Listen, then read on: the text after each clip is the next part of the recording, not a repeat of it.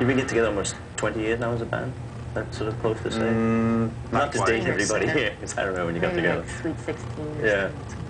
something. What is it that's kept you together for so long as a band? When a lot of bands have a hard time getting through 5 years, let alone... I think it's because we formed this band because we love this kind of music, and when you start out that way, as opposed to starting out with no love of music because you want to have a career and be a success, that's fine too, but if you start out because you love music and you love to make songs, then you're a success already. All you have to do is keep doing that, you know, somehow, you know. Some of the best bands, I think, you'll never hear of because they're people that have jobs and they write great songs, but they never get to a place where they can make records or find a record company or something. But they still make great songs. And some of the worst bands you hear are ones that are doing it because it's a business. And this sounds like a hit, so I wrote it that way. Yeah, we're lucky that there's the two of us, because I think we keep each other from wiping out. So. Remember this. Everything that you have ever experienced in your entire life has brought you to this instant. All things now are possible in the limitless void of counter-actuality. All things, too, that are knowable will be realized in this new dimension of Bikini Girls with Machine Guns.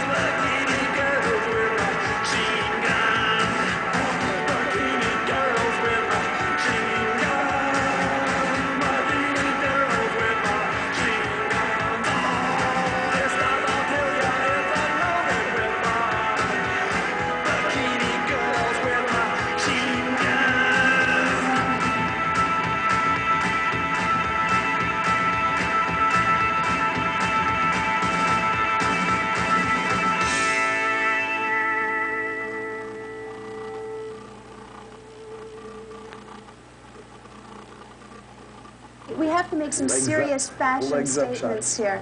Tell me about the fashion philosophy of the Cramps. Look at those shoes. Sharp, pointy, kissing. tall. These are training shoes. We're training him to walk in higher heels.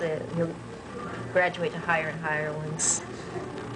My wheels fell Yeah, off. ballet too. You shop at some very famous stores, though, don't you? Where do you frequent? Famous stores? Yeah, like the best places to shop. They're You know actually them, pretty don't you? obscure. What are they? These are the tall girl shoe store, because he's a tall girl. Yeah, it's usually just short men in there, but it's called the Tall Girl Shoe Store. We like to buy clothes in a lot of bondage shops. And especially in England, there's a lot of great bondage shops. Yeah. Prefer rubber and plastic Skin. in clothes, usually. I got to ask about this material, because last time you came to town, I saw you were wearing it, and now you got the whole band wearing it. Yeah, Sounds what good, is doesn't it? What is it? PVC. Feels But good, this sounds is PVC, good. okay. I like is it in Germany or Holland, they call it gummy. G-U-M-M-I. It's like latex and this gummy you wear. So it's like gummy, and it's a good noise. And yeah, the whole band has gotten to dig it now. We don't always wear this kind of stuff, though. Sometimes we wear rubber.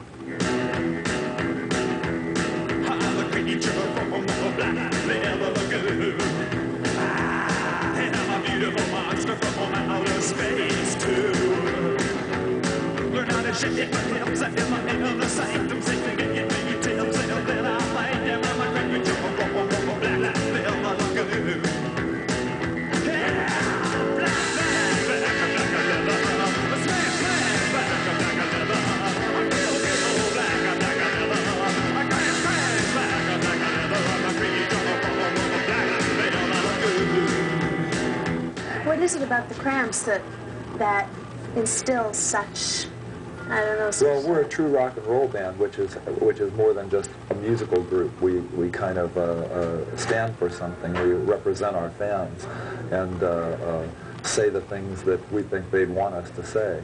And Like what? so it's a little bit. We're diplomats in a foreign land or something. It's a foreign planet.